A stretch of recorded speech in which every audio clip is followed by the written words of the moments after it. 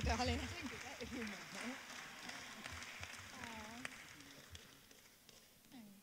Oh, I don't get that every morning. I wish I did. That would be good, wouldn't it? I should preach more often. Right, before I start, I'd love you to turn to the person next to you and tell them one thing that you're really grateful for and thankful for this week. Can we do that? Go for it.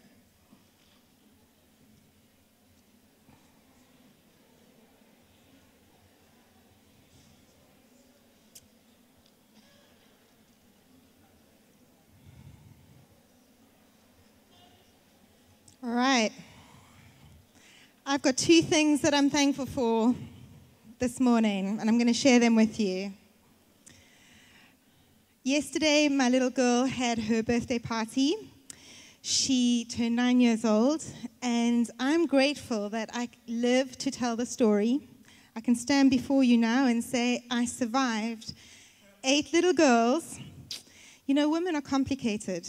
You know, boys, when they have when they have an argument, they just get their fists out, a little bit of punches, maybe some blood, and then it's over and done with. But girls are just a whole nother story. So I'm here to say I survived the birthday party. I'm also grateful for my very good-looking parents that are here this morning because they survived 3 girls. So they deserve a crown of glory. So I just want to say thank you, Mommy and Daddy, for being here. It's so special to me. They're these amazing people over here. Just honor them. Yay!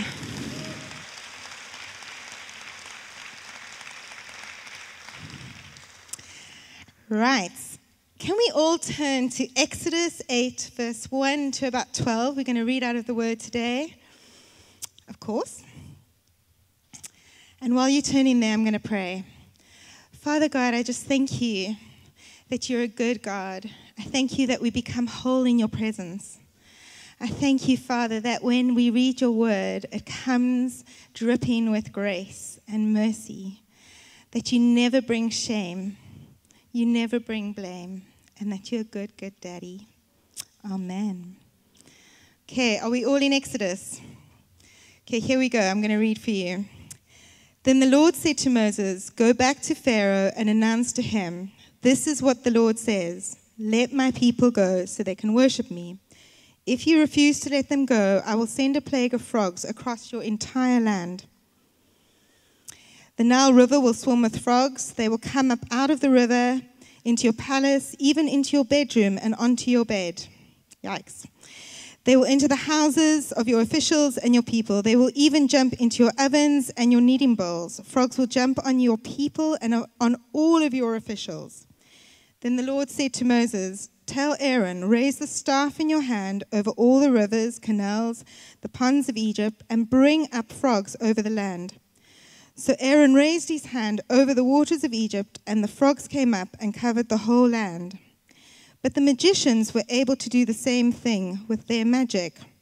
They too caused frogs to come up on the land of Egypt. Now this I find funny. I love the way the devil tries to imitate what God is doing, but this is really stupid. I mean, there's enough frogs as there is, and they call up more frogs. So that kind of made me laugh. Then Pharaoh summoned Moses and Aaron and begged. He said, "Plead with the Lord your God to take these frogs away from me and my people. I will let your people go so they can offer sacrifices to the Lord." "You set the time," Moses replied. "Tell me when you want me to pray for you and your officials and your people. Then you and your houses will be rid of the frogs. They will remain only in the Nile River." "Do it tomorrow," Pharaoh said. "All right," Moses replied. "It will be as you have said. Then you will know that there is no other one like the Lord your God." And we know the rest of the story. The frogs leave, and then the next plague comes. So for some of you, this is a familiar story, but a little bit of background. For about 430 years, the children of Israel have been in bondage and in captivity within the land of Egypt under the rule of a tyrant, Pharaoh, and they're crying out to the Lord, and the Lord sends a deliverer in the man of in the man of Moses, and he is the negotiator that is now going to negotiate with Pharaoh about how to let the people of Israel go. And as I said, for some, we've read the story many times. There's been various movies made on it. I think at one point we knew the whole soundtrack for The Prince of Egypt, which is a great rendition of the story. I wouldn't recommend watching Exodus with Russell Crowe, not such a good rendition of the story.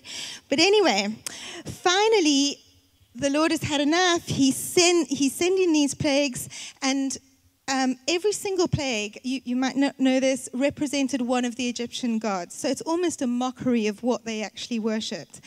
And we're going to focus on one plague in particular, and that would be the plague of frogs. Now, as we've just read, frogs are everywhere. Like, you just can't imagine how many frogs there are. And, I'm quite fond of bugs. I quite like, I don't get too squeamish. One of my favorite bugs is a ladybug.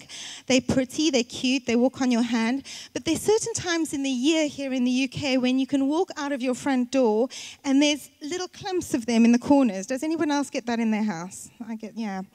And those little pretty bugs are a little bit more not so pretty when they're in these clumps. And then when you have your wellies outside and you're about to go for a walk and you put your foot in your welly and all of a sudden there's a squishy sound, you know that the ladybugs have fallen into your welly boot. Now, I can handle ladybugs, but frogs not so much so. They're slimy, they release a funny odor, they're not so great. And you can imagine now, for Pharaoh, there would only be one worse thing than a huge amount of frogs in your bed, and that would be a very unhappy, complaining wife wanting him to do something about it. So due to perhaps a dripping tap scenario, so this is my speaker's license to imagine a bit, Pharaoh calls Moses and he says to Moses, I am so done, I want you to get rid of these frogs. Mate, you got to help me out here. My wife is like in my ear. So Moses says, okay, that's great. God is willing, God is more than able to get rid of these frogs. So when would you like me to talk to my God and ask him to get rid of these frogs? When do you want them to go? And then to me, one of the strangest, if not weirdest verses in the Bible, which has only 3 words, but we're going to be focusing on just one word in verse 10. Pharaoh says, I want you to talk to your God, but I want you to do it tomorrow. Now, you may not think that's strange, but I would want to ask you the question, what would compel this man to want to spend one more night with those frogs, and worse yet, a complaining wife beside him? So I think we've got a picture of the frogs up there. Yeah, you can see they're not the most beautiful of creatures, are they? But really, my question to us today is, what are the frogs in you, around you, on you, that you've been carrying for years and years, that God is willing to get rid of? He's more than able to get rid of. But sometimes we come to church week after week, we listen to podcasts, we go to conferences, and please hear what I'm saying here. I love listening to podcasts. I listen to them all the time. I love conferences. I thoroughly enjoyed last weekend. You know what I'm saying? Like, we can listen to teachings and we can think to ourselves, I'm going to do exactly what they said at that conference, what Chris said last week, but I'm going to do it tomorrow. And I'm convinced that a lot of the bondage within the body of Christ is because most of us think that because we thought we would do something about it, then we've actually done something about it. Or we sit there and we say, I'm going to do something about it, I will do something about it, but I'll do it tomorrow. And we have a world of believers that are waiting, that we have a world that is waiting for believers to actually believe that today God can set us free, that today God can deliver us, that today God can do what his word says it can do. And then we have a whole bunch of Christians who are saying, tomorrow. You see, it's kind of how we are as people. You know, at the beginning of every year, we have our New Year's resolutions, and we say to ourselves, this is going to be the year that I have that toned physique. This is going to be the year that I'm going to go to gym, and I'm going to get my 6-pack, and I'm going to be, like, super fit. And so we set our alarm clock for tomorrow morning. And then tomorrow morning comes at, say, 5:30, and the alarm clock goes off, and we say, get behind me, Satan. No, not quite like that. But I'll go tomorrow. I'll start the gym tomorrow. You know, I'm going to have that healthy eating plan that I always said I was going to have. And look, this is me. I'm preaching to me here, because the amount of times I've said I'm going to cut out coffee, Jackie and I tried to do it. I think I lasted 2 days. And then I phoned up and I said, I fell. I had my coffee. Always decide I'm going to cut out sugar. But I'm going to have that last tub of Ben & Jerry's, and then I'm just going to start tomorrow. This is definitely me, so I'm just saying. I'm going to deal with that issue in my marriage, but I'll go to the lamb course the next time it comes round. I'm going to start tithing, but I'll do it next Sunday. I'll do it tomorrow. And so many of us never step into our God-given destiny, purpose, and potential because we live in this eternal state of, I'll do it tomorrow. You could actually get rid of that. It's quite disturbing. If it's disturbing people, we can get rid of that right now.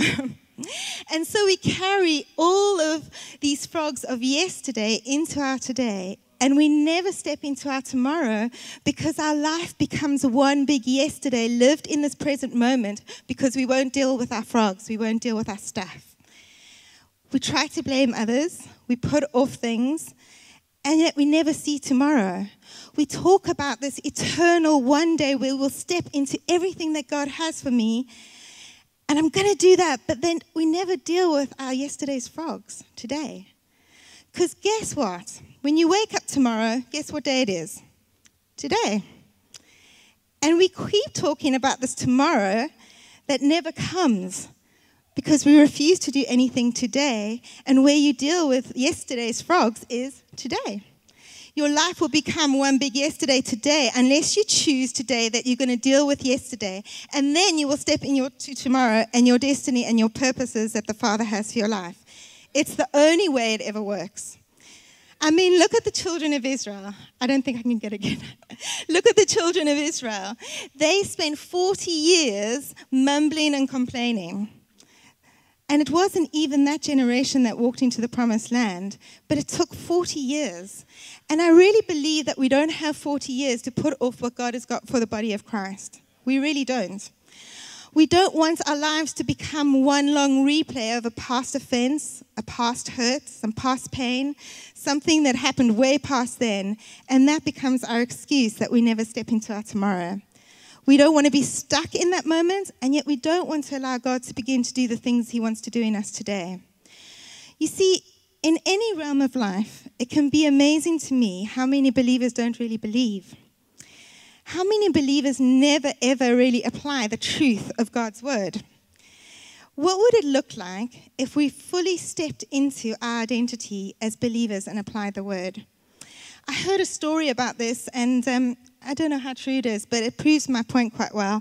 And you'll find when I speak, I do tell a lot of stories, and I was having a chat with the Lord about it the other day, and He said, don't worry about it, Jeanine. My son did that all the time. So I think that's okay.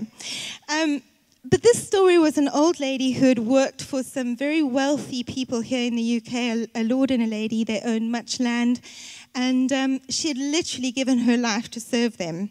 They died, and she actually landed up, she was on her deathbed, and she landed up being very poor in her last days. She never had much. She had spent all of her days working for these people. And so she called in a lawyer because she had a few little things she needed help with because she didn't have any family around her. And she said to him, you know, I would just want you to do one thing for me before I die. Up on the wall is a letter that I received from my employers when I left. And I've always wanted to read it, but I never learned how to read. Do you think you could read that for me? So the lawyer said, well, no problem, of course I will. And so he took it off the wall, and his face started to change. And she couldn't understand. She goes, what's wrong? And he said, ma'am, do you not realize that this is a will, and you inherited a huge fortune from your employers when they died? And yet their will had been sitting up on the wall gathering dust, and she was never able to access her inheritance. And for some of us, you know, we can do the same with the Word of God. It can sit on the shelf our bedside table. It can gather dust, and we never access what our real inheritance is as sons and daughters of the King of Kings. So, can you imagine what we could accomplish for the kingdom if we really knew that? And just going back again, as I mentioned before, sometimes we don't need another CD, a Christian book, a Bethel podcast. I love all of those. We just need to do the last thing that God told us to do today. And then we will be amazed at how much we step into our freedom tomorrow. I really believe that we're living in really urgent times on this earth, and there's no time to keep playing games. At some point, somebody's actually got to say, I believe this, and today I'm going to declare that I'm going to do what God has called me to do. So I realize that for many of you, this can actually be quite painful. This is extremely painful because we don't like to embrace the pain of recovery. Instead, we would rather walk with a limp for the rest of our lives. But I really don't believe that's what the Father's plan is for us. You see, as human beings, we don't like pain. We'll do anything to avoid it. But our biggest promotions will never come with fanfare and accolades, but because you've recognized your purpose within adversity. So pain can be a good thing. Any woman in the room who's had a child, I've had 3, and has gone through the labor pains. I know some people believe for pain-free labor. That never happened for me, sadly. But anybody who knows the pain of labor, and then that sense of holding that baby in your arms and looking into their face, I often say, if I could encapsulate that feeling and put it in a pill and sell it, I'd be a millionaire, because it's the most incredible feeling. But you have to go through some pain to get there. I had an experience after my labor, interestingly enough, where a few days after I had Ethan, who's now 18, I fell down the stairs and hurt my back. And then 3 years later, the same thing happened after having Finn. And so I landed up with a lot of pain within my back. We were in South Africa at the time, and I'd gone for a CT scan because I was at the point where I wasn't sleeping at night. They put me on the same pain medication as cancer patients, and the only position that was slightly comfortable was standing on one leg. So it got to the point where they said, look, your L2 and 3 vertebra is compressing onto a disc, and that was pressing into the nerve canal and causing, obviously, a lot of pain. And so I needed to go for back surgery. And because we were in South Africa, we weren't on medical aid, I was on a waiting list, a bit like the NHS. And I was crying out to the Lord one day. I said, God, I just can't go for a back surgery. I'm too young. You know, once you start fusing your spine, it goes on and on. And I felt the Lord give me some real pearls of wisdom. He said, Jeanine, I'm going to heal you. I had that. But I want you to walk, and I want you to do Pilates.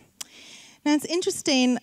People had mentioned Pilates before, and I just thought, that's just boring. I want to do cardio. I want to sweat. I want to feel like I'm doing something.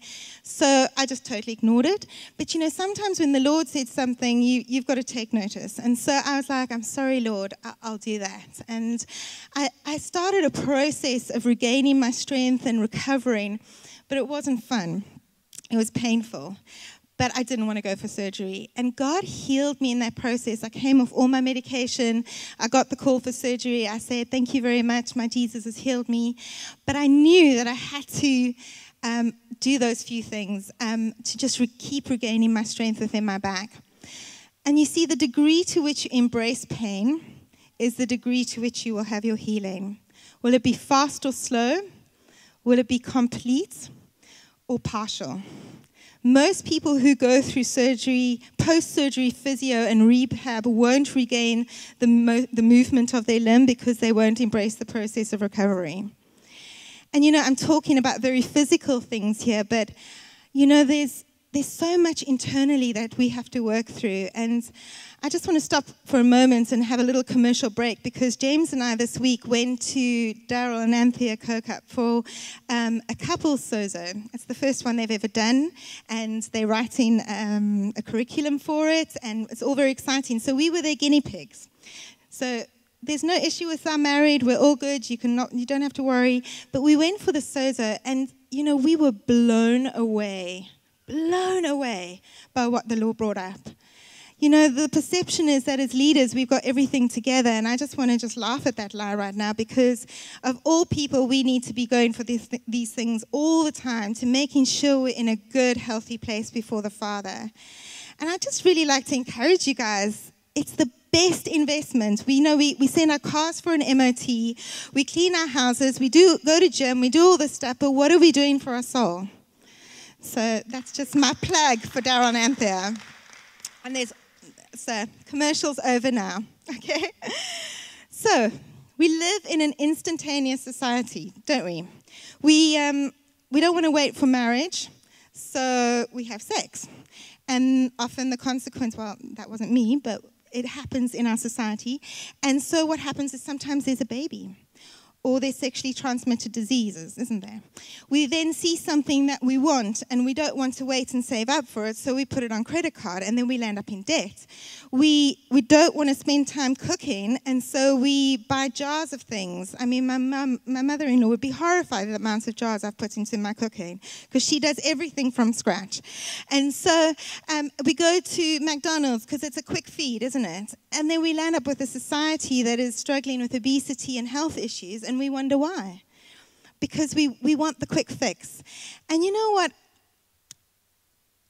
I've discovered that it's not much different within the body of Christ. There's not much difference. That we want the quick zap, the instantaneous blast, and if we don't get it, we're unwilling to face the pain of recovery. So I often hear this, so Father, I really need that husband or wife. So I'm going to go to that singles club you've got at church, and I'll give it a go for a week. And if you haven't put that husband in my lap, then I'm going to make my own way. Or I really need that promotion at work. I really do. And if I don't get it, then I'm going to take things into my own hands. You know, we heard a TED Talk the other day, and the guy was saying that the biggest problem that CEOs have these days with their employees is the millennials, is that you've got the parents of the millennials phoning up after a month wondering why their children have not got a promotion. It's quite sad, isn't it? And so we're not willing to work for things. And the Father's saying, my child, if you cannot handle the weight of your calling when you're insignificant or single, then you'll never be able to steward it when you're significant or married. We need to be faithful in the small things before He entrusts us with much. And here's another story. I love the way this... So Paul Manwaring told us a story one day. It was about a friend of his who was a pastor who had gone to a conference. And he was at the host, the B&B, the night before, and he said to his hostess, how can I help you? How can I serve you to assist, what you're doing? And she said, you know what? It would really help me if tomorrow morning before you leave, you could take the sheets off the bed and just put them in a pile, and that will help me to know what to do with laundry. And he said, no problem. No worries. So the next morning he gets up early. He wants to get to the conference. He wants that front seat. And so he gets to conference. He gets the seat right at the front. He's super amped for worship. Worship starts. He's in the first song. He raises his hands. He's praising the Lord. And he hears a little voice of the Holy Spirit say, you forgot to change the sheets. So he's in this dilemma now, isn't he? Does he carry on, or does he go back and change the sheets? I'm going to lose my place. I'm going to miss worship. I love worship. Do I go and change the sheets? So his integrity won over. He goes back. He changes the sheets. He comes back to the conference, and he's further back, and he misses the most of worship. Fast forward a year. He's back in his church. Someone within the congregation is suffering with stage 4 cancer. It's really not looking good, and the church is praying and interceding for a miracle. And the Lord heals this person. They get radically healed. And in his quiet time, this man is just saying, Jesus, thank you so much. Thank you so much. He's just worshiping him for the healing of his friend. And he hears the Holy Spirit say, it's because you changed the sheets. And I often we think it's about the big things. We think it's about this or the worship. It's not. It's about the small things. It's about having integrity with the small things. He trains us with little and with nothing so that we can be possessors of much. If we're faithful in little, He'll give us faithful in much. It's not about a formula, guys. It's about lordship. And this is something I felt only this morning to share with you guys. And it's a parable in Matthew where Jesus is talking to the people about a landowner. This might be a familiar one to you. And I think it's Matthew 20, verse 1. And he's talking about the kingdom of God is about a landowner who went out early in the morning to find workers to work in his field. And so the story goes like this. You don't need to turn there. I'm just going to shorten it a little bit. He starts early. He sees people are sitting idle. He hires them to work on his land. They agree on the amounts of money they will be paid, and they start working.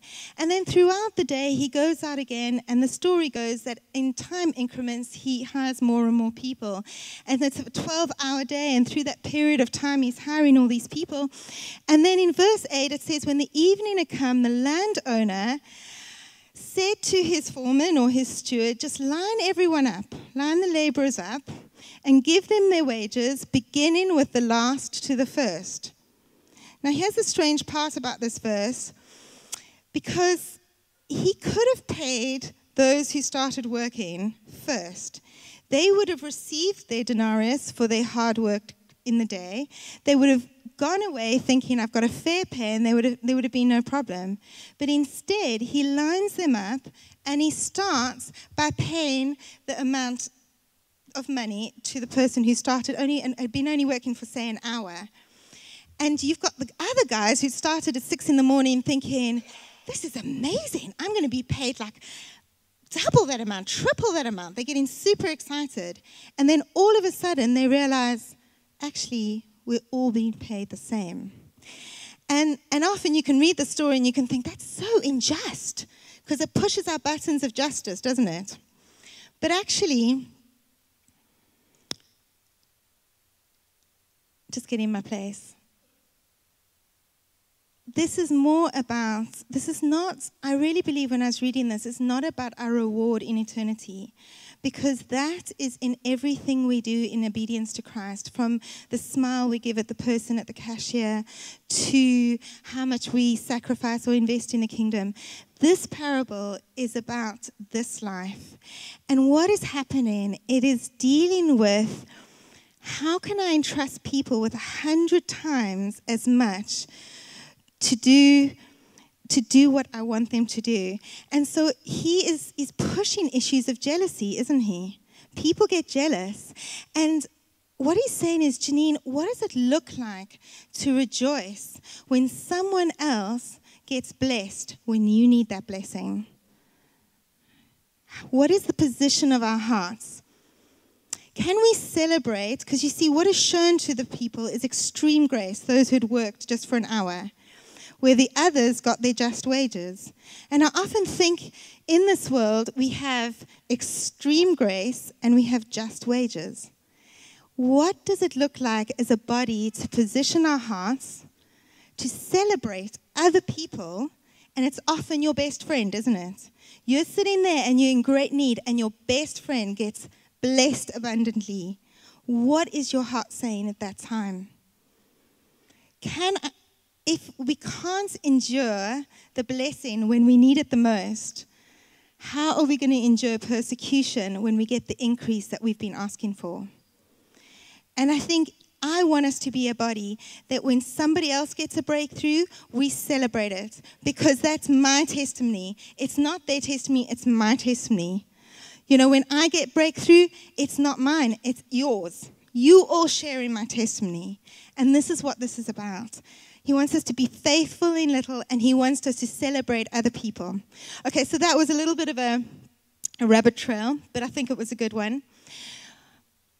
Back to what we were saying. Why do we continue to anesthetize our past, minimize it, medicate it, ignore it, and deny it?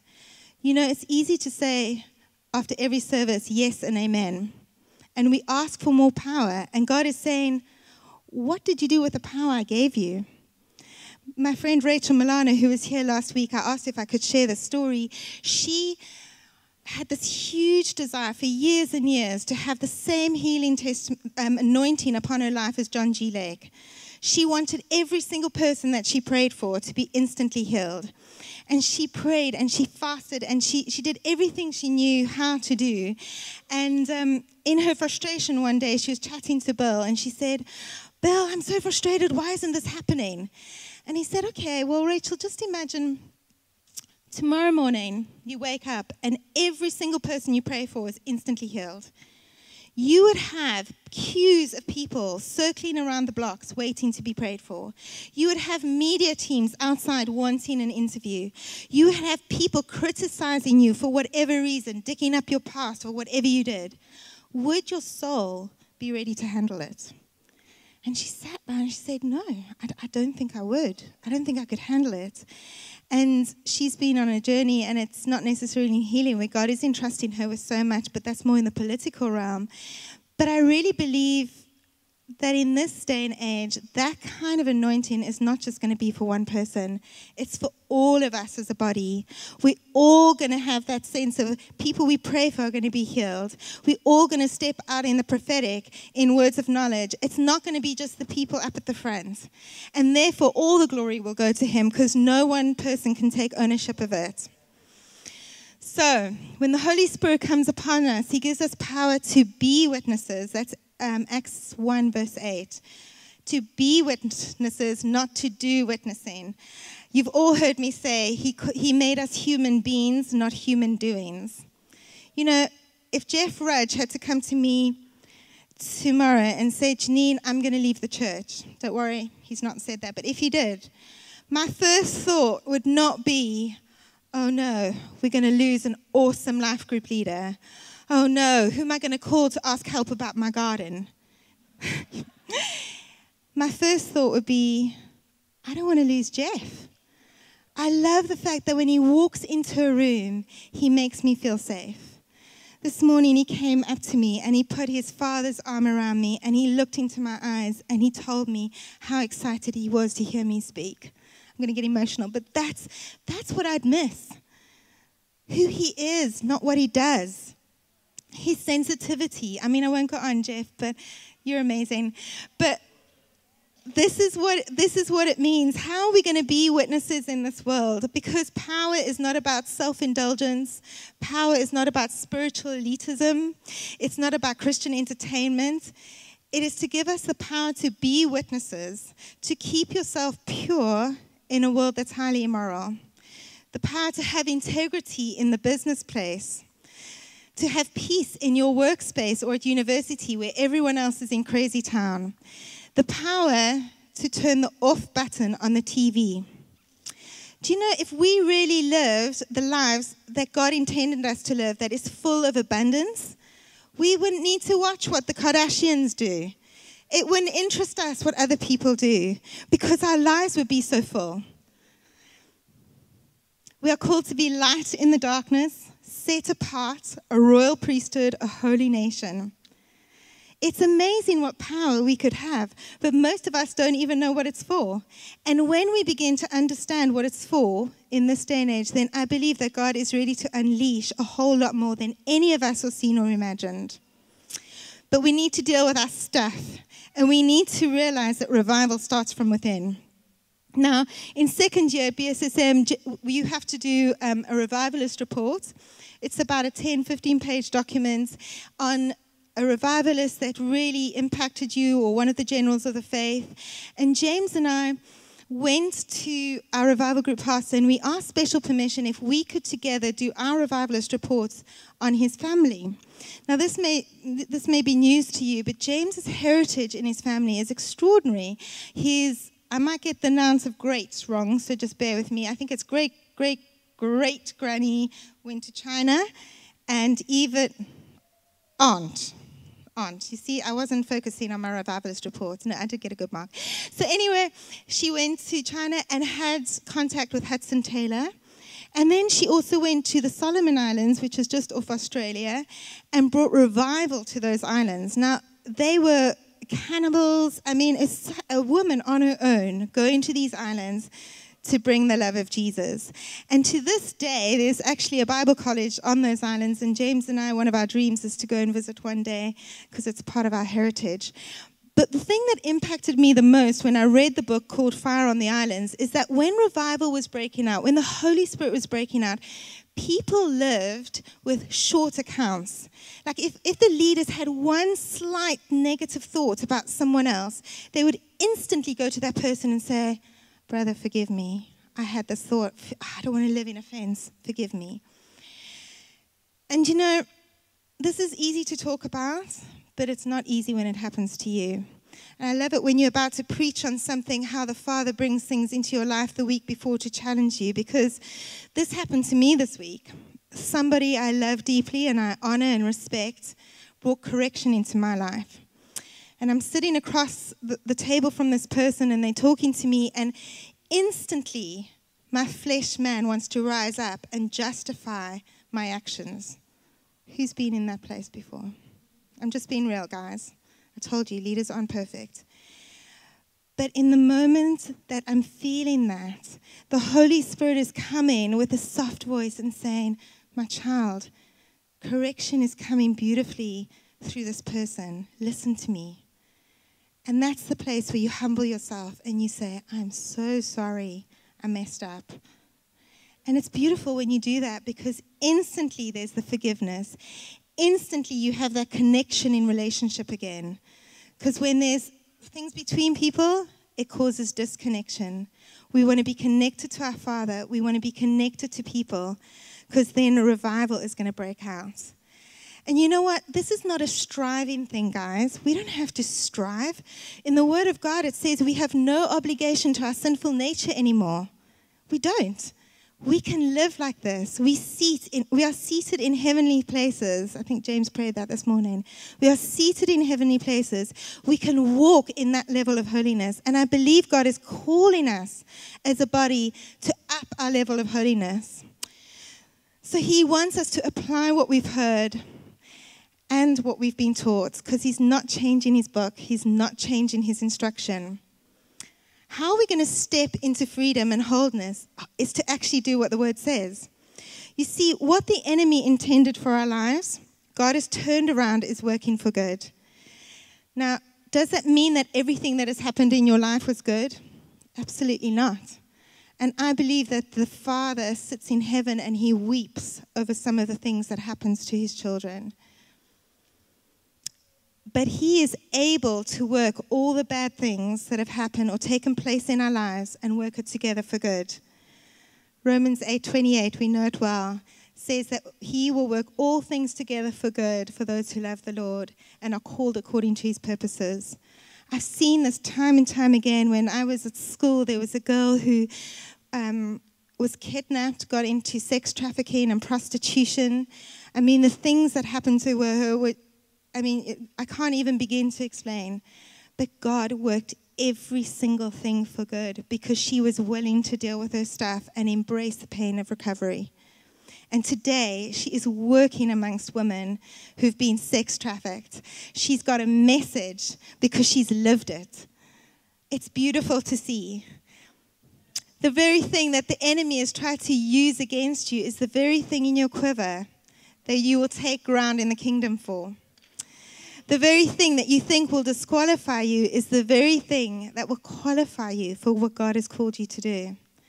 For years and years, I disqualified myself because of stuff in my life. I'm not good enough. I can't do it. I've got this habitual sin. How am I ever going to speak about it? How am I ever going to be free? People are going to know. They're going to see. Especially the prophets, when they look at you with those eyes, they're going to tell. I would be so afraid of going for any. I remember in South Africa we had a prophetic presbytery, and I was petrified. I was like, they're going to call me out because they know. But God's not like that. He's so good. He calls us out to the plan that He's got for us. Before we were even born and in our mother's womb, the Father sang a song over our lives of the people He wanted us to be. And that's what He continues to sing over our lives again and again. He doesn't look at our stuff. He looks at the person He's called us to be. So in conclusion, we need to build our lives on the truth of the Word. If you abide in the Word, then you will know the truth. And guess what? The truth will set you. Amen. We need to stop abiding in Oprah and Dr. Phil, in Instagram, Facebook, Twitter, politics, but we need to be abiding in the Word of God. Let's abide in His truth, deal with our stuff, and we will know freedom and walk in all that He has for us individually and as a body. So my question again, coming back to those frogs, are we going to deal with our frogs today so we can walk in freedom tomorrow? Amen.